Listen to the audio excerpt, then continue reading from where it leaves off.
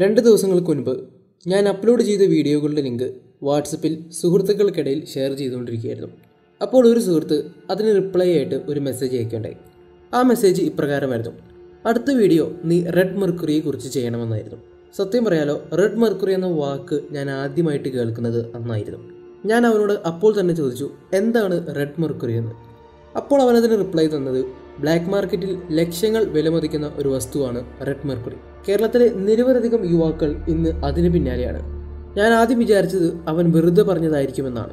എന്നാൽ പിന്നീട് ഗൂഗിളിൽ റെഡ് മെർക്കുറിയെ കുറിച്ച് സെർച്ച് ചെയ്തപ്പോൾ അവൻ വെറുതെ പറഞ്ഞതല്ല, അവൻ പറഞ്ഞതിൽ കാര്യമുണ്ട് എന്നെനിക്ക് മനസ്സിലായി. സോളോ ക്യാപ്പിൻ്റെ മറ്റൊരു വ്ളോഗിലേക്ക് എല്ലാവർക്കും സ്വാഗതം. ഇന്ന് നമ്മൾ ചർച്ച ചെയ്യാൻ പോകുന്നത് റെഡ് മെർക്കുറിയെ കുറിച്ചാണ്. സോ വീഡിയോയിലേക്ക് കിടക്കാനായിട്ട് മുൻപായി ചാനൽ സബ്സ്ക്രൈബ് ചെയ്യാത്തവർ ചാനൽ സബ്സ്ക്രൈബ് ചെയ്യുമെന്ന് പ്രതീക്ഷിക്കുന്നു. സോ നമുക്കെല്ലാവർക്കും വീഡിയോയിലേക്ക് കിടക്കാം.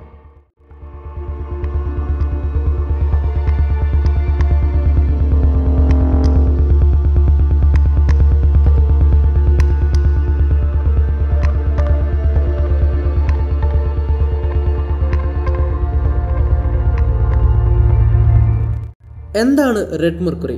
എന്താണ് അതിൻ്റെ ഉപയോഗം? എവിടെ നിന്നാണ് നമുക്ക് റെഡ് മെർക്കുറി ലഭിക്കുക? ഈ 3 ചോദ്യങ്ങൾക്കുള്ള ഉത്തരമാണ് ഞാൻ ഇന്ന് ഈ വീഡിയോയിൽ പറയുന്നത്. എന്താണ് റെഡ് മെർക്കുറി എന്ന് ആദ്യം പറയട്ടെ. ശാസ്ത്രലോകം ഔദ്യോഗികമായി അംഗീകരിക്കാത്ത ഒരു വസ്തുവാണ് റെഡ് മെർക്കുറി. അതായത് ശാസ്ത്രലോകം പറയുന്നത് അങ്ങനെയൊരു വസ്തു എക്സിസ്റ്റ് ചെയ്യുന്നില്ല എന്നാണ്. പിന്നെ എങ്ങനെയാണ് റെഡ് മെർക്കുറി എന്ന ഈ വസ്തുവിന് ബ്ലാക്ക് മാർക്കറ്റിൽ ഇത്രയധികം വിലമതിക്കുന്നത്? അതിൻ്റെ പിന്നിലെ കഥയാണ് ഞാൻ ഇന്ന് ഈ വീഡിയോയിൽ നിങ്ങൾക്ക് മുൻപിൽ പ്രധാനമായും പറയാൻ പോകുന്നത്. റെഡ് മെർക്കുറിയെക്കുറിച്ച് ആര് ഗൂഗിളിൽ സെർച്ച് ചെയ്താലും ആദ്യം വരുന്ന ഒരു കാര്യമുണ്ട്. റെഡ് മെർക്കുറി എന്നാൽ ആണവായുധങ്ങൾ ഉണ്ടാക്കാൻ ഉപയോഗിക്കുന്ന ഒരു വസ്തുവായിട്ടാണ് ഗൂഗിളിലും അതുപോലെ തന്നെ ചില വെബ്സൈറ്റുകളിലും പറയുന്നത്. എന്താണ് ഇതിൻ്റെ സത്യാവസ്ഥ? ശരിക്കും ആണവായുധങ്ങൾ ഉണ്ടാക്കാൻ റെഡ് മെർക്കുറി പോലുള്ള ഒരു വസ്തു ഉപയോഗിക്കുന്നുണ്ടോ? ആണവായുധങ്ങൾക്ക് പിന്നിലെ കെമിക്കൽ റിയാക്ഷൻ എന്ന് പറയുന്നത് ന്യൂക്ലിയർ ഫിഷനോ അല്ലെങ്കിൽ ന്യൂക്ലിയർ ഫ്യൂഷനോ ആയിരിക്കാം. ഈ കെമിക്കൽ റിയാക്ഷനെ എൻഹാൻസ് ചെയ്യാൻ ഉപയോഗിക്കുന്ന ഒരു വസ്തുവായിട്ടാണ് റെഡ് മെർക്കുറിയെ കണക്കാക്കപ്പെടുന്നത്. അതായത് ന്യൂക്ലിയർ ഫ്യൂഷൻ്റെയും ന്യൂക്ലിയർ ഫിഷൻ്റെയും കെമിക്കൽ റിയാക്ഷൻ്റെ വേഗത കൂട്ടുക, അതുപോലെ തന്നെ ആ ഒരു ആയുധത്തെ കൂടുതൽ മാരകമാക്കുക എന്നതാണ് റെഡ് മെർക്കുറിയുടെ ഒരു പ്രധാന സവിശേഷത. നമ്മൾ കെമിസ്ട്രി പഠിച്ചപ്പോൾ ഓരോ കെമിക്കൽ റിയാക്ഷനുകളിലും കാറ്റലിസ്റ്റുകളെ കുറിച്ച് പഠിച്ചിട്ടുണ്ട്. കാറ്റലിസ്റ്റുകൾ എന്ന് വെച്ചാൽ കെമിക്കൽ റിയാക്ഷനിൽ പങ്കെടുക്കാതെ കെമിക്കൽ റിയാക്ഷൻ്റെ വേഗതയും അതുപോലെ തന്നെ അതിൻ്റെ പ്രൊഡക്ട്സിൻ്റെ ഫോർമേഷൻ്റെ വേഗത കൂട്ടുന്ന ഒരു വസ്തുവാണ് കാറ്റലിസ്റ്റ്.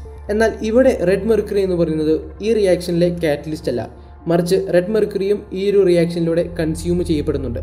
പക്ഷേ റിയാക്ഷൻ്റെ വേഗതയും അതുപോലെ തന്നെ അതിൻ്റെ മാരക സ്വഭാവം വർദ്ധിപ്പിക്കാൻ വേണ്ടിയാണ് റെഡ് മെർക്കുറി ഉപയോഗിക്കുന്നതായിട്ടാണ് കരുതപ്പെടുന്നത്. എവിടെ നിന്നാണ് ഈ വാക്ക് ആദ്യമായി ഉത്ഭവിച്ചത്? അതിൻ്റെ പിന്നിലെ കഥ ഞാൻ പറയാം. സോവിയറ്റ് യൂണിയനിൽ നിന്നാണ് റെഡ് മെർക്കുറി എന്ന വാക്ക് ആദ്യമായി വരുന്നത്. റെഡ് മെർക്കുറി എന്ന വാക്കിൻ്റെ പിന്നിലെ യഥാർത്ഥ വാസ്തവം എന്ന് പറയുന്നത് റെഡ് മെർക്കുറി ഒരു മിലിറ്ററി കോഡാണ്. അതായത് ആണവായുധങ്ങൾ ഉണ്ടാക്കാൻ ഉപയോഗിക്കുന്ന ഏതോ ഒരു വസ്തുവിനെ ചുരുക്കി വിളിക്കുന്ന ഒരു പേരാണ് റെഡ് മെർക്കുറി. അതേതാണ് വസ്തു എന്ന് ഇപ്പോഴും ആർക്കും അറിയില്ല. ആണവായുധങ്ങൾ ഉണ്ടാക്കുന്ന വസ്തുക്കളുടെ പേര് ഒരൊറ്റ രാജ്യവും അങ്ങനെ പുറത്തു പറയാറില്ല. അത് ഹൈലി ക്ലാസിഫൈഡ് ആയിട്ടുള്ള ചില വസ്തുക്കളായിരിക്കാം. അങ്ങനെയുള്ള ഏതോ ഒരു വസ്തുവിൻ്റെ ഒരു കോഡ് നാമം മാത്രമാണ് ഈ റെഡ് മെർക്കുറി. 1980കളിൽ ആണവായുധങ്ങൾ ഉണ്ടാക്കുന്നതിൽ മുൻപന്തിയിലുണ്ടായിരുന്ന ഒരു രാജ്യമായിരുന്നു സോവിയറ്റ് യൂണിയൻ. ഈ കാലഘട്ടത്തിൽ തന്നെ റെഡ് മെർക്കുറി എന്ന് പറയപ്പെടുന്ന ഈ വസ്തു സോവിയറ്റ് യൂണിയൻ വലിയ തോതിൽ ഉൽപ്പാദിപ്പിച്ചിരുന്നുവെന്നും പറയുന്നുണ്ട്. മാത്രമല്ല 1992 സോവിയറ്റ് യൂണിയൻ തകർന്നതിന് ശേഷം ഈ റെഡ് മെർക്കുറി വലിയ തോതിൽ ബ്ലാക്ക് മാർക്കറ്റിലൂടെ യൂറോപ്പിൽ വിറ്റുപോയതായിട്ടും പറയപ്പെടുന്നുണ്ട്. അപ്പോൾ ശരിക്കുള്ള റെഡ് മെർക്കുറി എന്താണെന്നോ അതിൻ്റെ ശാസ്ത്രീയ നാമം എന്താണെന്നോ അതിൻ്റെ ശാസ്ത്രീയ ഘടന എന്താണെന്നോ ആർക്കും അറിയില്ല എന്നതാണ് ചുരുക്കം. ഇന്ന് നിരവധിയധികം തട്ടിപ്പുകളാണ് റെഡ് മെർക്കുറിയുടെ പേരിൽ നമ്മുടെ നാട്ടിലും അതുപോലെ തന്നെ ഗൾഫ് രാജ്യങ്ങളിലെല്ലാം നടക്കുന്നത്. ഈ അടുത്ത് ഒരു വാർത്ത വരികയുണ്ടായി. കോയമ്പത്തൂരിൽ 5 യുവാക്കളെ പോലീസ് അറസ്റ്റ് ചെയ്തു. അവരെ അറസ്റ്റ് ചെയ്തത് റെഡ് മെർക്കുറി വിറ്റതിൻ്റെ പേരിലാണ്. അവർ റെഡ് മെർക്കുറി എന്ന് പറഞ്ഞ് വിറ്റിരുന്നത് ശരിക്കും റെഡ് മെർക്കുറി ആയിരുന്നില്ല. ശരിക്കുമുള്ള റെഡ് മെർക്കുറി എന്താണെന്ന് ആർക്കും അറിയില്ല. അവർ വിറ്റിരുന്നത് മെർക്കുറിയിൽ ചുവന്ന ഡൈ കലർത്തിയ ഒരു പ്രത്യേക പദാർത്ഥമായിരുന്നു റെഡ് മെർക്കുറി എന്ന് പറഞ്ഞ് കോടിക്കണക്കിന് രൂപ തട്ടിയെടുത്തത്. ഇതുപോലെയുള്ള നിരവധി തട്ടിപ്പുകളാണ് ഇന്ന് റെഡ് മെർക്കുറിയുടെ പേരിൽ ലോകത്തിൻ്റെ പല ഭാഗത്തായിട്ട് നടക്കുന്നത്. പലരും റെഡ് മെർക്കുറി അന്വേഷിച്ച് അതിനെ വലിയ തുകയ്ക്ക് വിൽക്കാൻ ആഗ്രഹിക്കുന്നവരാണ്. അപ്പോൾ എവിടെ നിന്നാണ് റെഡ് മെർക്കുറി അവർക്ക് ലഭിക്കുന്നത്? അതിൻ്റെ പിന്നിലും ഒരു കോൺസ്പിരസി തിയറി ഉണ്ട്. അതുപ്രകാരം നമ്മുടെ പഴയ റേഡിയോകൾ, പഴയ ടെലിവിഷനുകൾ, അതുപോലെ തന്നെ പണ്ടത്തെ തയ്യൽ മെഷീനുകൾ ഇതിനകത്ത് ഈ റെഡ് മെർക്കുറി ഉണ്ട് എന്ന് പറയപ്പെടുന്നുണ്ട്. അതും വിശ്വസിച്ച് നിരവധിയധികം ആളുകൾ പഴയ ടിവിയും റേഡിയോയും എല്ലാം തുറന്നു നോക്കി അതിനുള്ളിലെ ചുവന്ന വസ്തു റെഡ് മെർക്കുറി ആണെന്ന് പറഞ്ഞ് വലിയ തുകയ്ക്ക് വിൽക്കാൻ ആരംഭിച്ചിരിക്കുകയാണ്.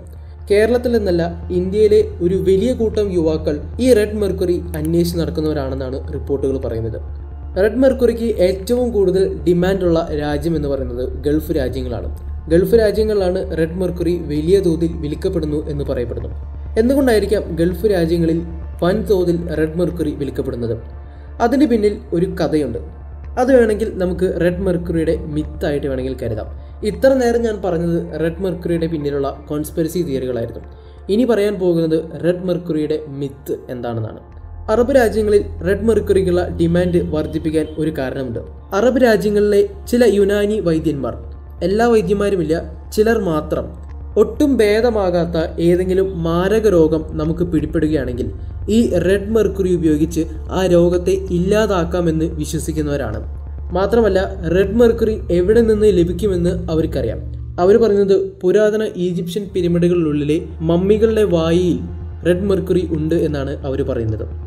ഇത് വിശ്വസിച്ച് നിരവധിയധികം കോടീശ്വരന്മാരായ അറബി ഷെയ്ഖുമാരാണ് ഈജിപ്തിലെത്തിയത്.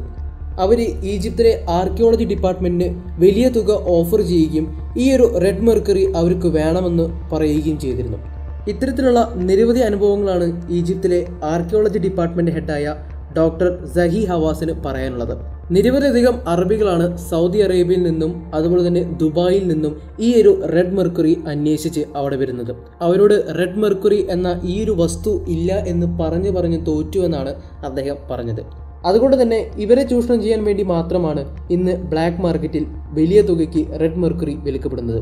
ഇതിലെ ഏറ്റവും നിരാശപ്പെടുത്തുന്ന ഒരു കാര്യം എന്തെന്ന് വെച്ചാൽ നിരവധിയധികം യുവാക്കളാണ് റെഡ് മെർക്കുറി അന്വേഷിച്ച് പഴയ ടിവിയും അതുപോലെ തന്നെ റേഡിയോയും എല്ലാം തുറന്ന് അതിലെ ആ ചുവന്ന ദ്രാവകം റെഡ് മെർക്കുറി ആണ് എന്ന് പറഞ്ഞ് വിൽക്കുന്നതും പലപ്പോഴും അവർ ചതിക്കപ്പെടുകയാണ് ചെയ്യുന്നതും. നിങ്ങളിപ്പോൾ ചോദിക്കുന്നുണ്ടാകും, ഞാൻ ഈ വീഡിയോയിൽ കാണിക്കുന്ന ഈ ചിത്രങ്ങളെല്ലാം റെഡ് മെർക്കുറി ആവില്ലേ എന്ന്. അല്ല, ഇത് റെഡ് മെർക്കുറി അല്ല. ഇത് മെർക്കുറി ഓക്സൈഡും മെർക്കുറി അയോഡൈഡും അതുപോലെ തന്നെ ലിഥിയം 6 എന്ന് പറയുന്ന ഒരു കോമ്പണൻ്റ് ആണ് ഈ ചിത്രത്തിൽ നിങ്ങൾ കാണുന്നത്. പലപ്പോഴും റെഡ് മെർക്കുറി എന്ന് പറഞ്ഞ് വിൽക്കപ്പെടുന്നത് ഈ 3 കോമ്പണൻസ് ആയിരിക്കാം. അപ്പോൾ ശരിക്കും കോൺസ്പിറസി തിയറികളിൽ പറയുന്നത് പ്രകാരം ആണവായുധ നിർമ്മാണങ്ങൾക്ക് ഉപയോഗിക്കുന്ന ഒരു വസ്തുവൊന്നുമല്ല ഈ മെർക്കുറി ഓക്സൈഡും അതുപോലെ തന്നെ മെർക്കുറി അയോഡൈഡും. പിന്നെ മറ്റൊരു വസ്തു എന്തെന്ന് വെച്ചാൽ ബ്ലാക്ക് മാർക്കറ്റിൽ കാണുന്നത് പോലെ ഗ്രാമിന് ലക്ഷക്കണക്കിന് രൂപയൊന്നും ഈ വസ്തുക്കൾക്കില്ല എന്നതാണ് മറ്റൊരു യാഥാർത്ഥ്യം. എനിവേ, ഈ വീഡിയോ കാണുന്ന നിങ്ങളിൽ ആരെങ്കിലും റെഡ് മെർക്കുറി അന്വേഷിച്ച് നടക്കുന്നവരാണെങ്കിൽ അല്ലെങ്കിൽ അത് ഡീൽ ചെയ്യുന്ന ആരെങ്കിലുമായിട്ട് നിങ്ങൾക്ക് ബന്ധമുണ്ടെങ്കിൽ ആ ബന്ധം വിച്ഛേദിക്കുന്നതായിരിക്കും നിങ്ങൾക്ക് നല്ലത്.